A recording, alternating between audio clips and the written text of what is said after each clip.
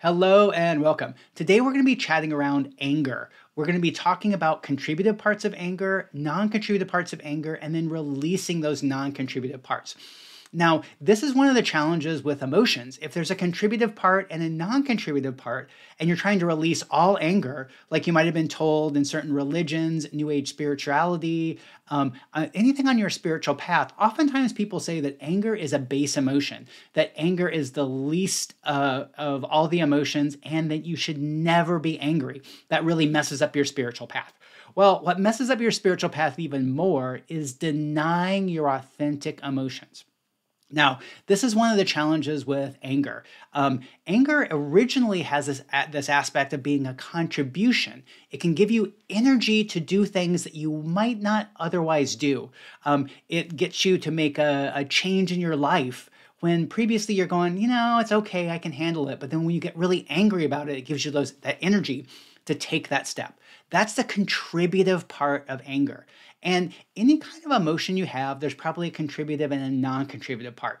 The challenge with anger is that contributive part can so easily get pushed into being non-contributive. So if you followed me for any amount of time, you know that any emotion you feel, that energetically tunes you in to other people around you that are feeling the same emotion.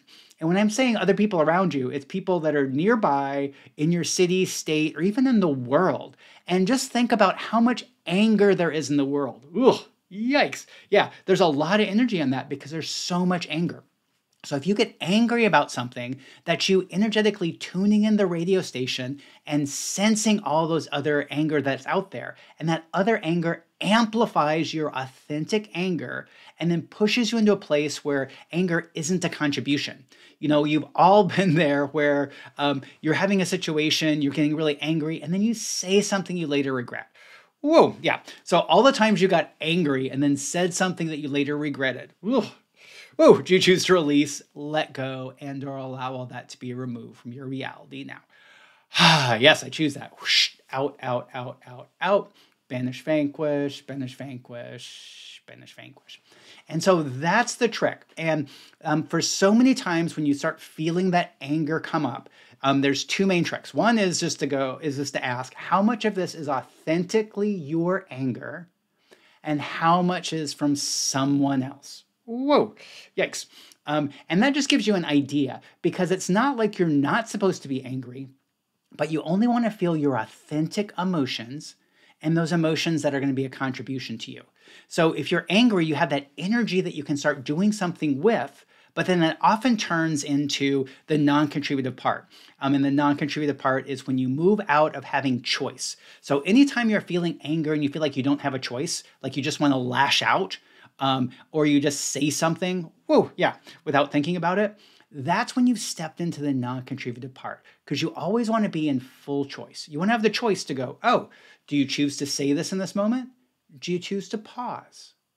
And that's another trick that even people in psychology will say is anytime that you're really angry, you want to pause because a lot of times it's really easy for that anger to get amplified. Anger is one of those emotions that the more you think about it, the angrier you get. And you've probably had that experience yourself when you're going, gosh, I'm kind of upset about that. And then the more you think about it, you go, oh my gosh, I can't believe that happened. I can't believe that happened. Woo. And then pretty soon you're about ready to explode at somebody. Woo. So all the non-contributive anger that you have, or of all the anger you have, how much is contributive? How much is non-contributive? And I think you can feel that there's a lot larger on the non-contributive part. And if you try to remove something that's a contribution to you, it won't work. And that's why a lot of times when you're really angry, you can't just release all of it. But what you want to do is release the part that's not a contribution to you. So of the anger you have, do you choose to release and let go of the non-contributive part, or as much of the non-contributive part as you can here right now?